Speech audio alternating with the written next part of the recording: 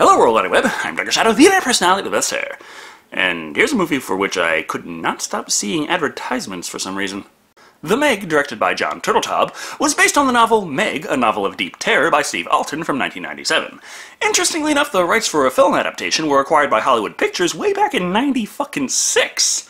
Not entirely sure how they pulled that one off. The movie rights bounced back and forth for a while, but it's a shark movie. Like most, there's water, attractive scientists, and a body count. However, the hook this time is that the shark in question is a motherfucking megalodon.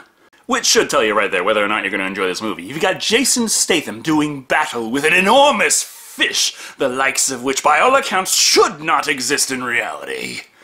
If that does not sound like a good time to you, then outlining the plot any further probably isn't going to change your mind. To put it simply, Jason Statham is Jonas, an ironically named deep-sea rescue man, who is brought in to perform a rescue at the deepest parts of the ocean, even deeper than previously thought possible. However, during the course of events, a prehistoric sea monster is released to the unsuspecting sea above, a megalodon. And now this ragtag team of attractive scientists must destroy it before it kills, well, more than it has. Let's try and keep the casualties in the double digits. Once it hits 100, it starts looking like we weren't even fucking trying. So let's take a look at The Meg and see just what you can do with Jason Statham, a novel, and about $150 million to throw at the effects team. Our story begins at a deep-sea rescue mission of a nuclear submarine in the Philippine Trench. It's 10,000 meters down, and even the goddamn K-278 Komsomolets has a crush depth of only 1.5 thousand meters, but if you're gonna watch this movie, you gotta let little things like the laws of physics slide. Jason Statham is Jonas, part of a three-man deep-sea rescue team. However, this simple impossible mission runs into trouble as something keeps slamming into the sub. There's something out there.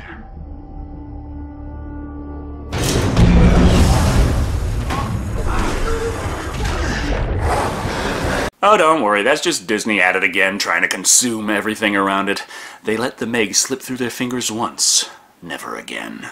The massive creature turns out to be the one thing complicating this rescue mission, and as such, Jonas has to make the tough call. Wait here and try to save his two friends' lives, or... oh, okay, fuck it, I guess sacrifice them to save everyone else is the way to go.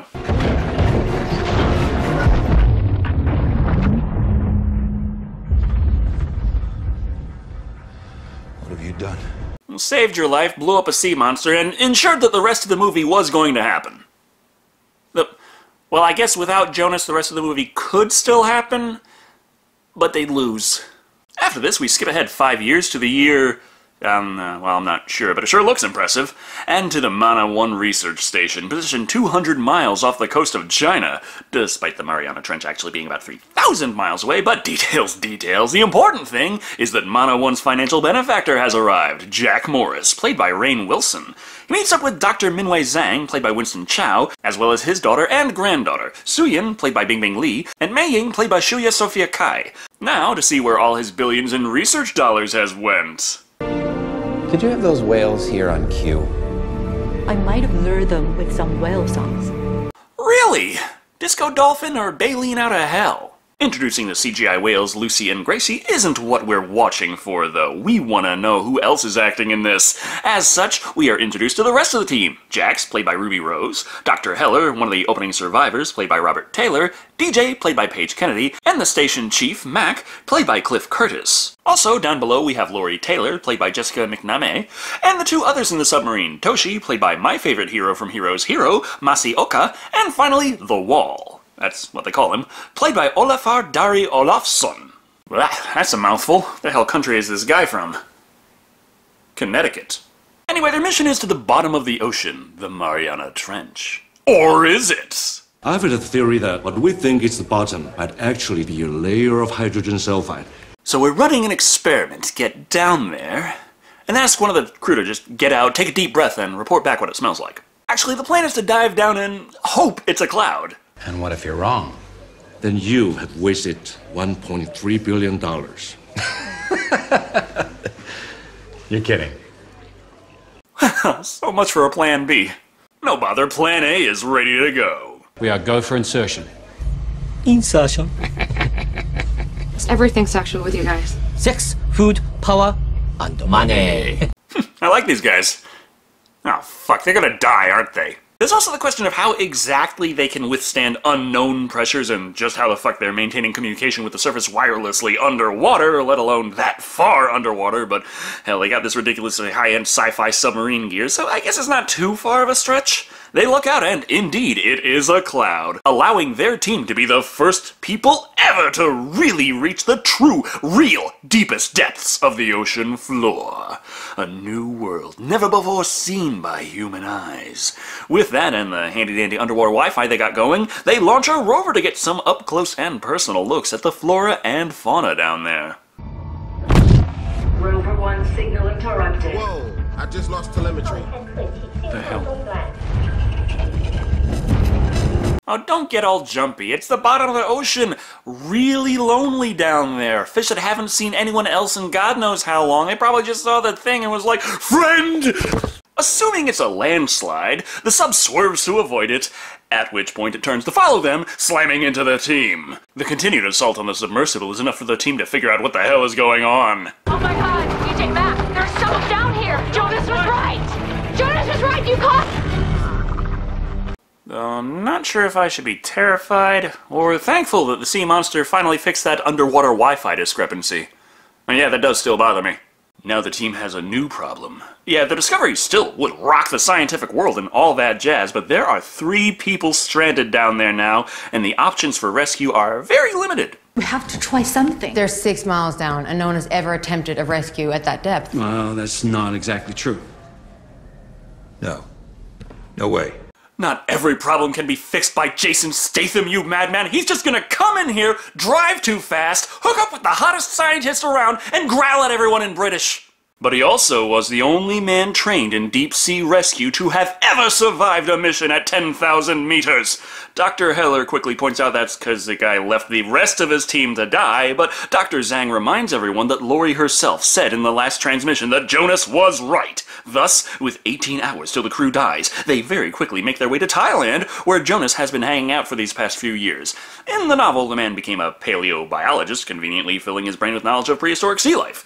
Here, he's filling his brain with alcohol, doing his best to wipe out whatever knowledge of anything he has left. You drink too much. And now you're only saying that because I literally have a beer in my hand. You always have beer in your hand. You know why? You can tell me to stop drinking around the same time I finally had enough alcohol in my system to completely wipe away any and all memories of Shane Black's The Predator. His normal daily routine of wake up, drink, pee, drink, sleep, repeat is interrupted, though, when Mac and Dr. Zhang show up, asking for his help. Which, before even hearing what specific help they want, he flatly rejects. I'll say no. You're going to offer me money. I'll still say no. You're going to appeal to my better nature.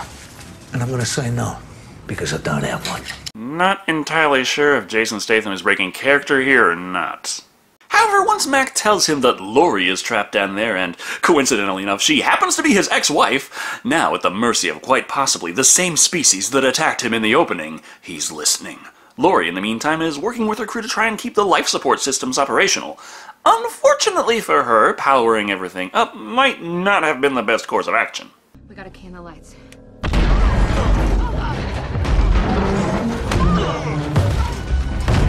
It's a strange thing about bioluminescent sea creatures. Predators end up zeroing in on sources of light looking for food. Whoopsie! Worse, this attack not only left Lori punctured, but their oxygen tanks as well. Thus, Suyin decides fuck waiting for Jason Statham to show up. She's gonna hop in one of these tiny little subs that are of questionable value for a rescue mission and rescue the team her damn self. While she heads to the depths, Jonas shows up and just now learns of the doctor on the station who is to make sure he's in good enough shape for the mission, just so happens to be the same man he rescued years ago who claimed Jonas's talks about some sea monster to be the result of pressure-induced psychosis. He's in perfect shape. Just like the last time you examined me. Oh, fuck, if 5 years of alcoholism is that mundane. You know, hold on, I'm getting a beer.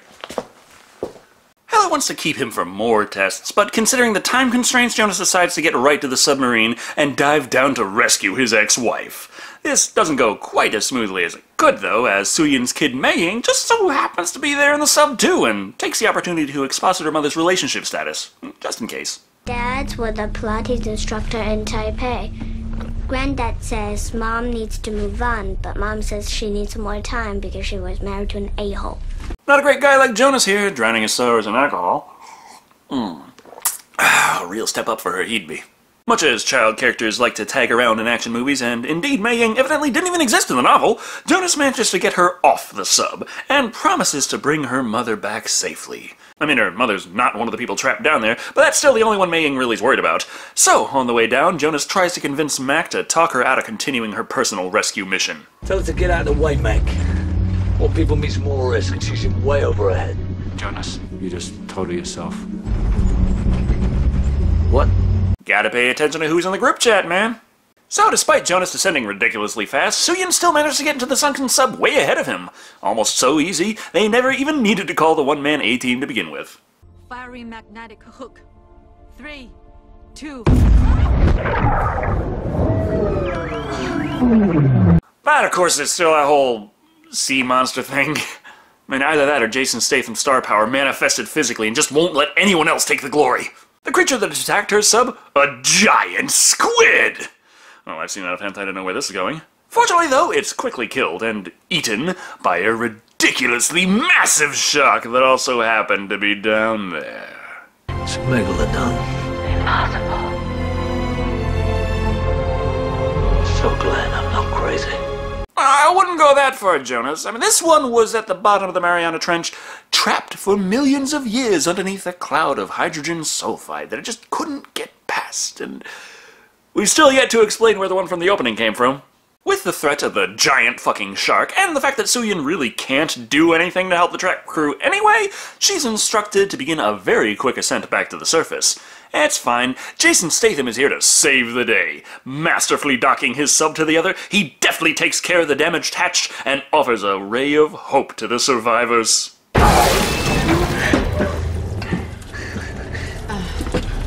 Tell me this isn't the world's best I told you so.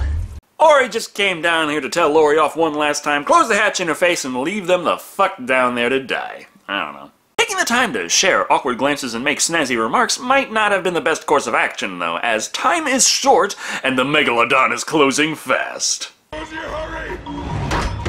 Don't you know?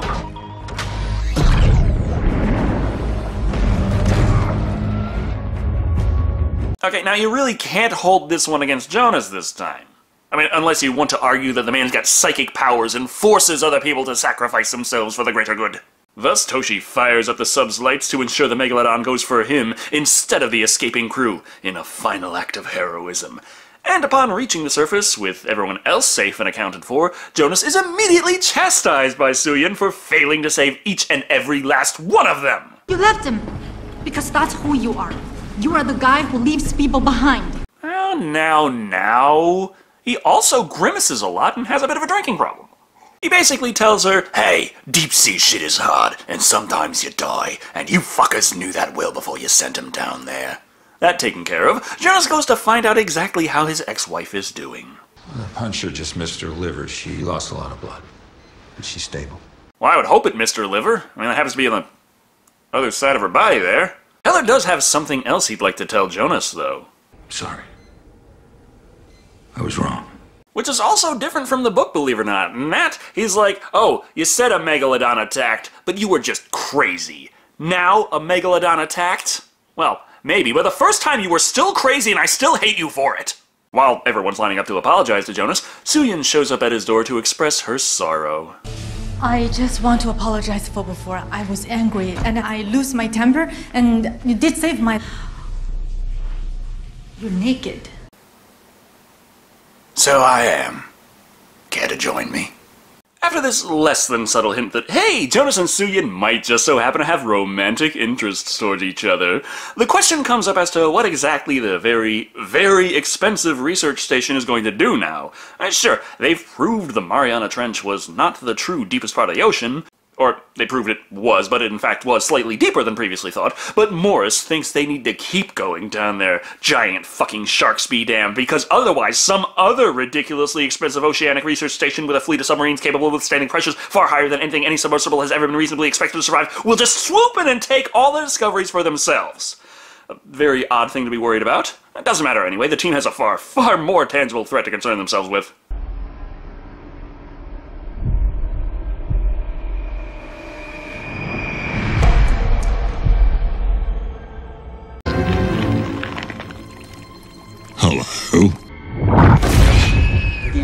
going to be the other alternative. What's that? It's just the plot coming to bite you in the ass. Far more literally this time around. That numb not being enough to do much beyond surface damage to the station, it still causes enough of a disturbance that Mac, Jonas, and Suyin rush down there to find out what's wrong. Sure, the damage looks severe and like big fucking teeth marks, but after our little calf friend shows up, they figure that monster the kid's talking about was just a whale. Except for one other oddity. Where's the mom?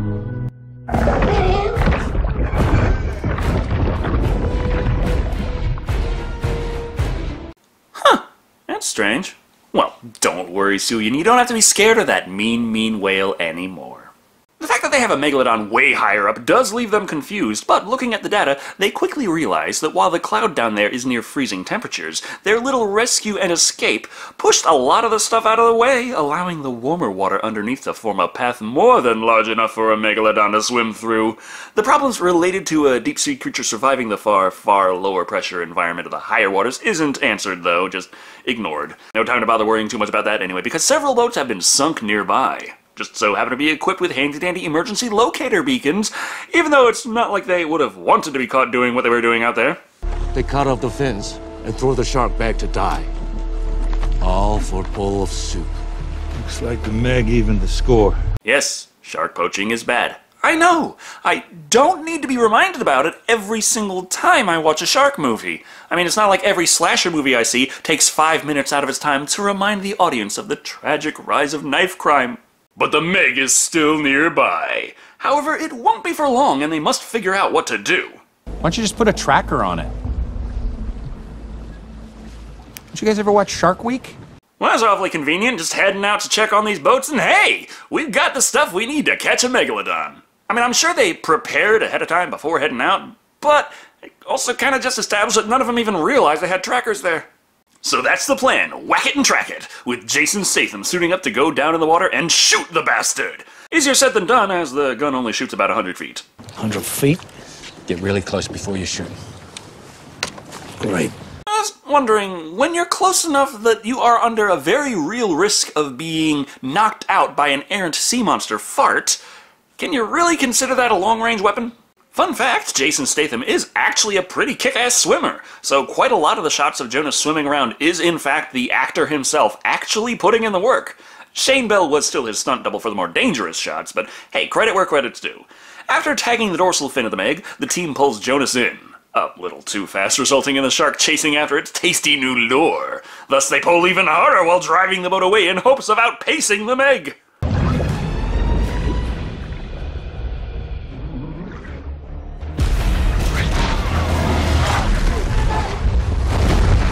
Which very courteously jukes to the side to avoid slamming into their boat. I mean, it just took down 3 shark poaching vessels, but takes down theirs movably over too quickly. Now with the tracker in place, they move on to stage 2 of the operation. Kill the Meg! Simple enough, get some super potent poison into a harpoon, along with a super high-tech polycarbonate shark cage, and drop them into the ocean along with the one who will go up against the Meg. Suyin, not Jonas. Oh, that's a surefire way to make sure things won't go as planned. Let me go. Hey, don't worry about me. Let me do what I do best. Sell movie tickets to the Chinese market? So she goes down and we get our tense shark cage scene. Interestingly enough, the thing actually works. I mean, the woman is being thrashed around and it's not going easy, but the shark cage is managing to withstand the abuse pretty well. This means she is able to eventually get off the shot and inject the poison into the Meg no problem. Well, plenty of problems, but they don't stop her. However, the bite force of the Meg not being able to crush the shark cage isn't much of a help when the fucking thing's big enough to just swallow the thing whole. A few flying pieces of equipment and crew members later, and she is freed from its grip, but losing oxygen fast. Thus, Jonas swims down there to save her! She's already unconscious, but he does manage to free her from the cage, and then...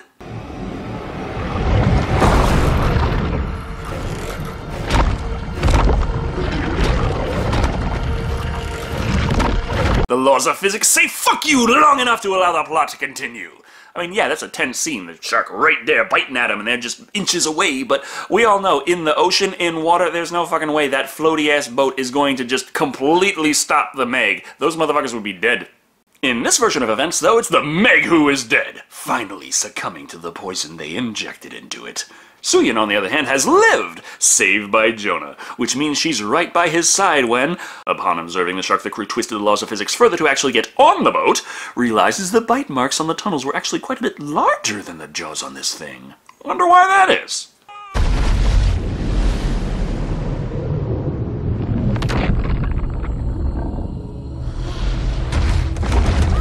Because they caught the wrong shark. Like in Jaws. Except I feel like it's more of a homage than a straight ripoff. I mean, in this, it is a megalodon who did kill people, and they caught it. It just wasn't the right one. Whereas in Jaws, it was a great white shark that was going around killing people, so the authorities go out and just kill a random shark and say, problem solved. A ripoff of that would be more like Snow Beast, where a Yeti is terrorizing a ski resort and killing people. So the authorities go out and kill a bear. Problem solved. So in fact, there were 2 megalodons! Or 3. At least 3, and they smash the boat the heroes came in on. This results in Dr. Zhang being horribly wounded, and several of the scientists finding themselves in precarious situations. However, Heller realizes that the Meg is coming back, and in order to save Jax's life, he sacrifices himself, luring the Meg his way to buy them some time.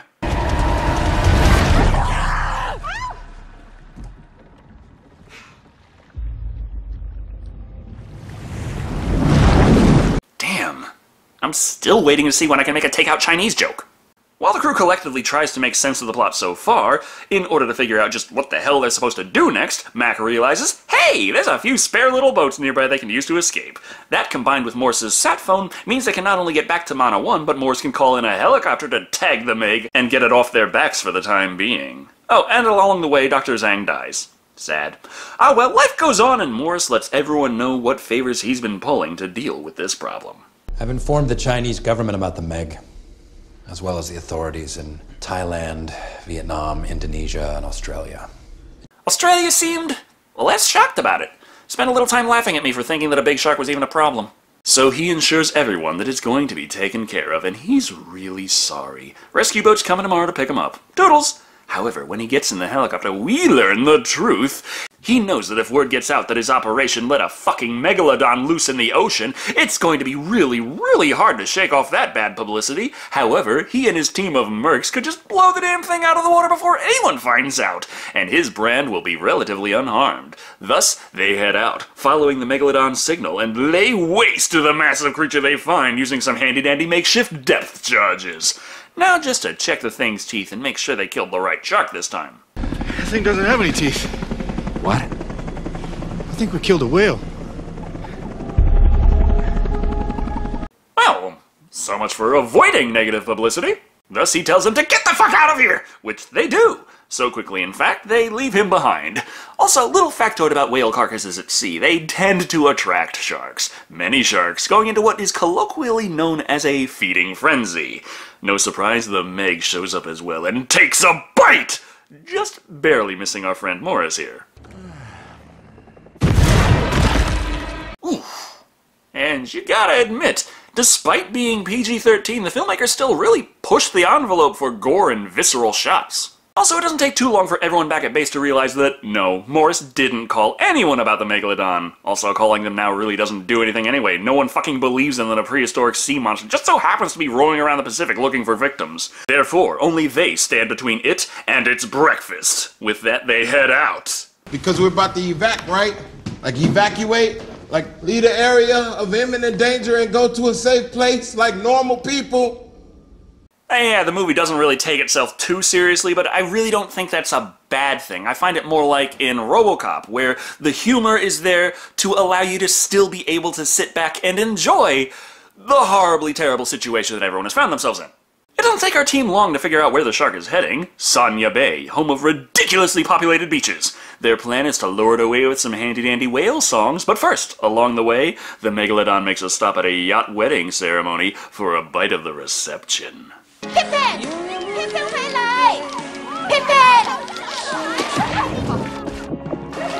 我的狗儿! Pippin! Ha! Pippin! Just like Pippet, the dog from Jaws. Whatever happened to old Pippet?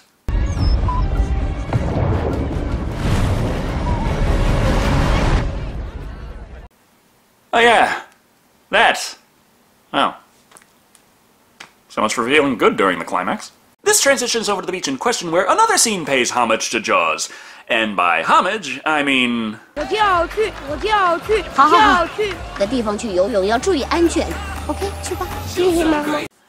pretty much the exact same scene. Remember that kid in Jaws? He got...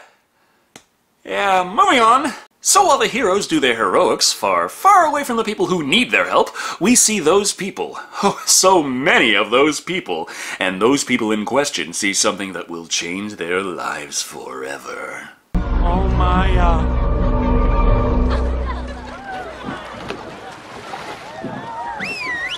I don't think that I have ever seen any character in cinema that I personally identify with stronger than this. Unfortunately for these beach bums, the Meg closes in soon enough, causing chaos as it drags the floating platforms along the ocean floor. It attacks the swimmers, gobbling them up like extra-large helpings of Chinese takeout. Hey, I finally got to say that one. Now, with the unimportant extras packed into its unlimited belly, the Meg makes a line for the little kid.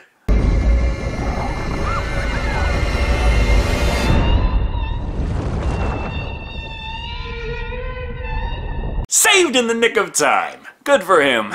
It's just too bad for the dozens of other motherfuckers who we weren't supposed to care about. The Meg makes his way back over to our group of heroes with Jonas and Suyin and their little explorer subs now equipped with weapons to take that sumbitch on. Suyin's shot doesn't quite make it, but not to worry. Jonas has the perfect shot lined up, and enough time to get that epic action hero line out before killing the big bad monster. Sure on this, you ugly bastard.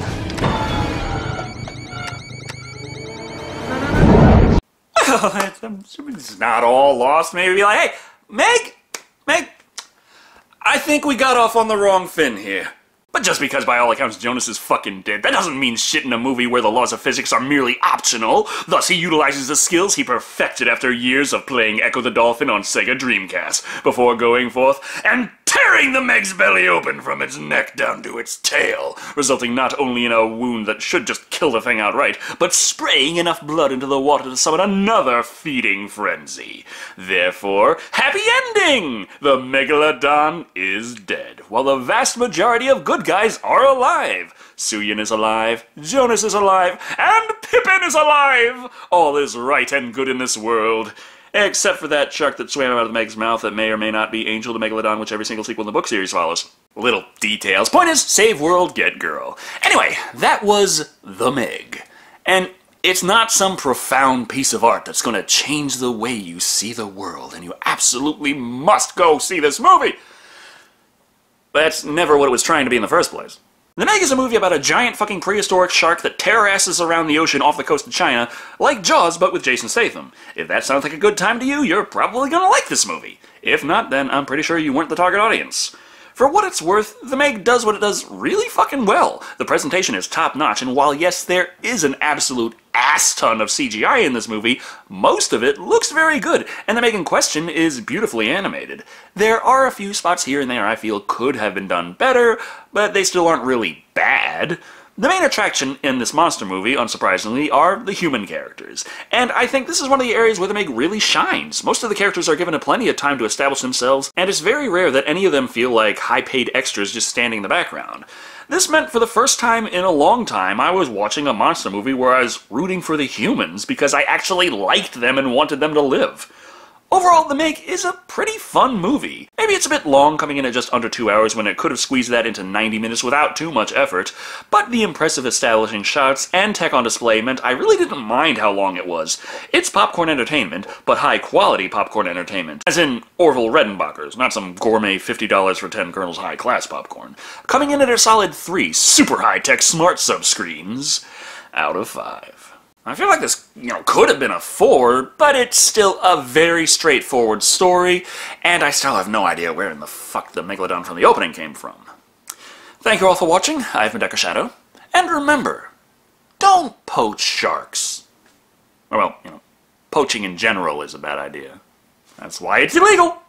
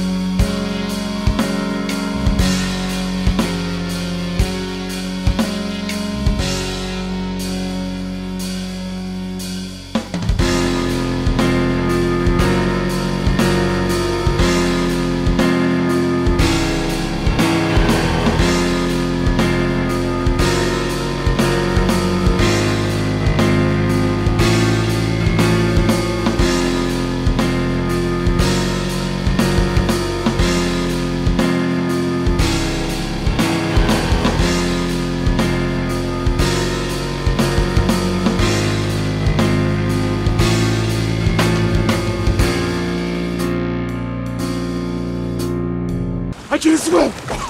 Now get out of here. Really? Don't put a racist stuff on me.